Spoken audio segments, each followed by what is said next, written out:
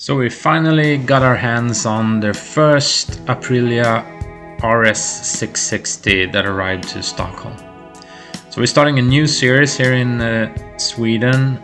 It's called the Aprilia RS 660 Cup, and it's gonna be a series with only RS 660s. That's gonna run alongside the Swedish Endurance Championship.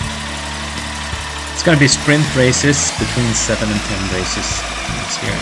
It was really exciting to take a closer look on the RS 660 yesterday. We started it up a couple of times, revved it a bit.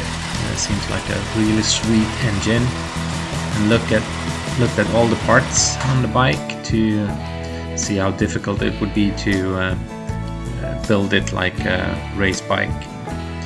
And it's quite roomy, so a lot of space to get all the race parts in place, and all the security measures that we need to take to be able to race it.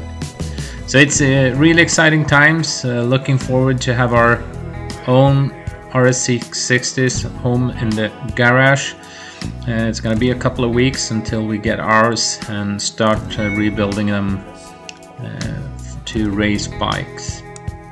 The menu system on the bike was really easy to use, and you have 2 race modes in the bike. One of them is challenge and the other one is time attack.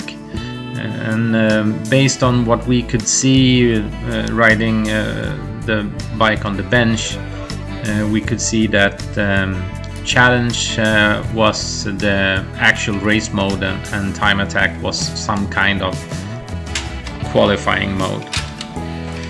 The ergonomics on the bike suited me really nice.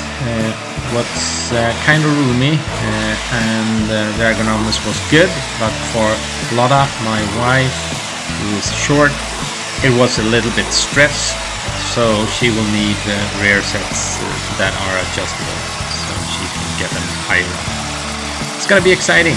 Take a look at ProBike Seed.